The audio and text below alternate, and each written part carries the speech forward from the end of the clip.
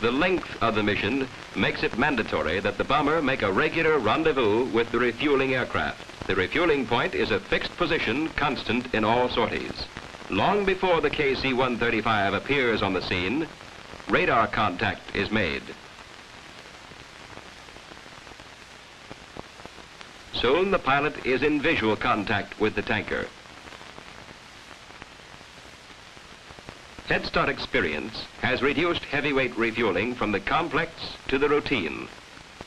Most of the boom operators involved in Operation Headstart earned admission to the £1 Million Club.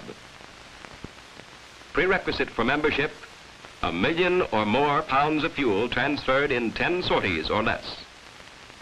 And the bomber crews have a 1 Gulp Club for those who have taken on at least 100,000 pounds of fuel without a disconnect. When its tanks are replenished, the B-52 will continue on its extended mission, again ready for the signal which could send it to its pre-designated target.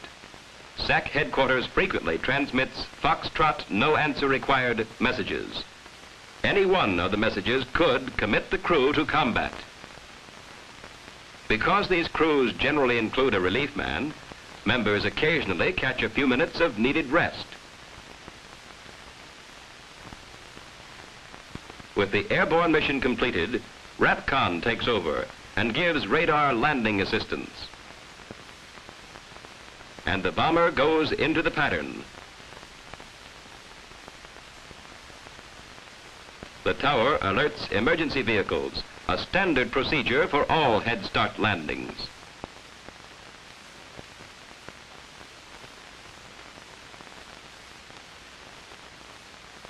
On the ground at last, 20 hours after takeoff. But the mission is not complete until after debriefing. The debriefing allows maintenance and intelligence specialists an opportunity to interrogate the crew on aircraft performance, radar returns, aerial refueling, and any other matters which may pertain to the mission. Although the crew is tired, it realizes that the information reported here is important to the success of the exercise. The flight surgeon is an important member of the skilled debriefing team. He is constantly on the alert, checking the crew's physical condition. As soon as engines are cut, maintenance crews go to work to ready the aircraft for its next sortie.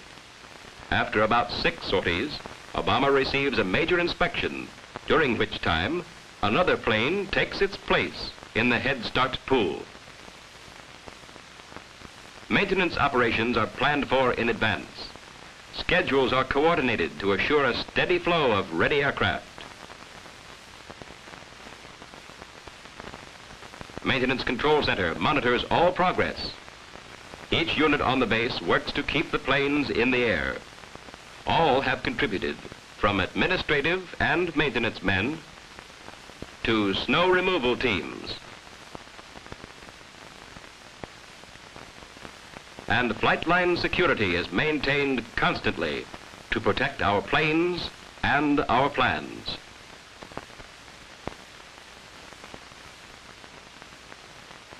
A special SAC data control unit immediately processes the reports from each sortie to keep the records up to the minute and allow the fastest possible analysis and charting of the data.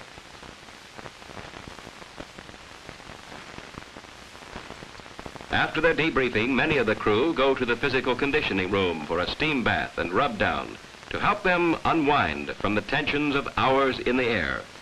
At last, for this crew, the long flight is over, and as they head for home, another crew and plane are on the runway, ready to go.